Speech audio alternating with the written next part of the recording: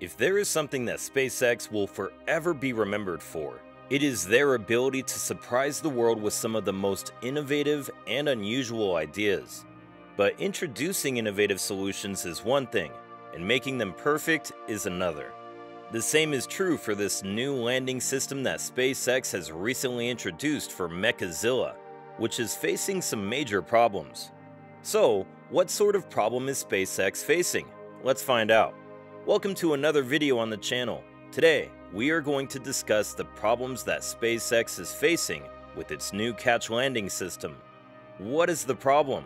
Will SpaceX be able to get it all right to land Starship and its booster back on Earth without a problem? Well, stick around till the end as we answer all these questions and more. Without any further ado, let's get started. Starship, which is the flagship program of SpaceX, is expecting to take its first official orbital flight very soon. No one knows the exact date, as we haven't heard any official announcement from SpaceX. But according to Elon Musk, Starship was supposed to launch during the 12 months of 2022. Now that 2023 is just a few days away, everyone is expecting that it is only possible for SpaceX to launch Starship in 2023. This Starship that we are expecting will soon be launched is the Starship 24, which will use a Super Heavy Booster 7 with 33 Raptor engines. To give you an idea about how powerful this rocket is, once all its 33 engines are fired, it will break all the records of the previous spacecraft launched from the face of the Earth. But that's not what we are here for today. We are here to talk about the new landing system that SpaceX has announced for the landing of Starship and its Super Heavy booster, and the problems SpaceX is facing with it. SpaceX is the first space agency to introduce reusable rocket boosters, and we saw very successful landings of many Falcon 9s and other boosters. It wasn't like SpaceX succeeded immediately. Obviously, they had their fair share of failures, but they finally got a hold of their system. And then we saw them perform several precise and successful touchdowns of rocket boosters. However, now it's all going to change for the Starship. You see, when we heard the news of SpaceX conducting many static engine tests of the Super Heavy booster, we saw all that smoke being pushed out. But those who took a close look at the booster were confused because there were no landing arms on the booster.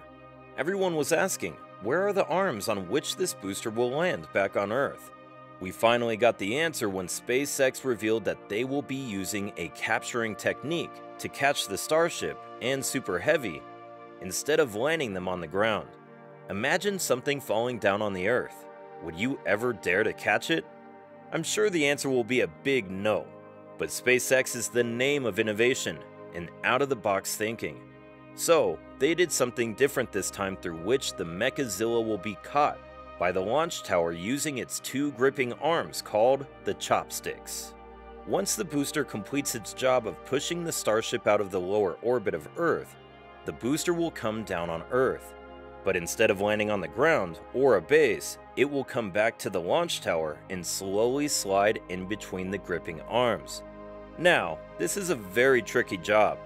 I mean, the booster, even with over 2/3 of the fuel consumed, is nothing less than a 24-story building falling on the ground. No one's sure about the success rate of this landing system. Not even SpaceX has tested it before. Yes, this capturing technology is the most recent one, which SpaceX is ready to test on the very first flight of Starship. That's where you know that SpaceX can become very fierce towards implementing some of their strategies considering they just got the license to launch the Starship. FAA, which is the regulatory and governing body, performs assessments of the spacecraft and their environmental impact, as is quite evident from the amount of smoke they release during the launch. So, to make sure that the hazardous smoke doesn't cross a certain threshold, FAA acquires assessment reports, and upon that, it releases the license. SpaceX has been trying to get its license, but somehow it always got delayed. It even came to the point that the rumors were that FAA is not granting the license intentionally so that NASA's SLS rocket can be launched on time. But then, these are mere rumors and speculations. Getting back to the capture landing system now. This system is very new. None of the previous rocket boosters have ever touched down with the help of the launch tower. The reason SpaceX is ready to risk it all with their new feature is that once it gets successful, SpaceX will be able to perform consecutive flights by restacking the booster with a new Starship vessel on top of it. SpaceX claims that if this goes successfully, then they will be able to launch Starships using the same boosters with a gap of an hour between the launches. Obviously, this is quite a promising goal, considering that Elon Musk wants to colonize Mars, and for that, we will be needing a technology and mechanism where we don't have to wait for several hours or even days between the launches of Starship. Even if we get the consecutive launch thing out of the equation, still, the weight reduction by catching the booster instead of using arms to do it is significant. So, there is no doubt about the usability of this feature. However, for now, there are a lot of problems and concerns that revolve around this new catch landing system. The gripping arms of the tower are designed to relocate themselves in case the Starship or its booster's location is a bit off. But in case the rocket does not locate itself perfectly so it can slide between the gripping arms, it can end up as a big disaster. The damage to the launch tower will obviously be significant. And then there is the orbital launch mount and surrounding area that will get affected in case of a massive disaster. All this becomes very concerning, especially considering that SpaceX might get its license terminated. The reason is, Super Heavy will not come back for landing with zero fuel left in it, as there is almost 10% of fuel still left in the tank. In case of an accident, the fuel inside will transform the booster into a live bomb. I'm pretty sure if we fast forward 10 years into the future, we will find a lot of Mechazillas. Landing rockets will have become quite common, and not just SpaceX, but everyone would be practicing them. This speaks volumes about the landing mechanism. Speaking of which, this is just the initial years of the whole process. Who knows in the coming years what we might see it change in, and how the whole mechanism works. Let me give you an example. Looking at the Mechazilla, it doesn't have rounded arms, which would make sense as the booster it catches is also rounded. Maybe something is attached to the boosters that enable them to catch it. We can't say for sure.